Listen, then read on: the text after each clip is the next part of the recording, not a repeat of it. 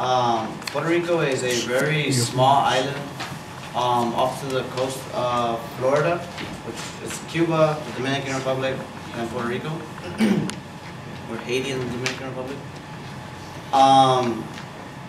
I was having a conversation with a friend of mine actually about this.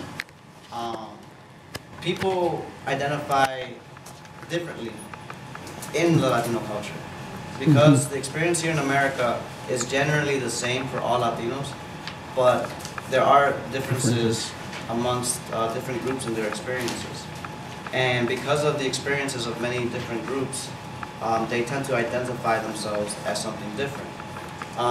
So I myself consider myself Puerto Rican first, before I consider myself Latino. Then I consider myself Latino. And then I consider myself a U.S. citizen. And then I consider myself American. Okay. To answer your question. Very good.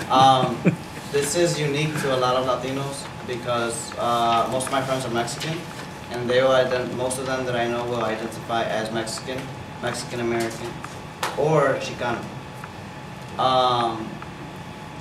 Since I'm Puerto Rican, we have a different experience in this land. We are naturalized U.S. citizens when we're born because we are part of the U.S. government. The U.S. government owns Puerto Rico as a territory. And there's a whole bunch of human rights issues with that we don't have to get into. Yeah, for now. But yeah, that's, okay. does that answer your question?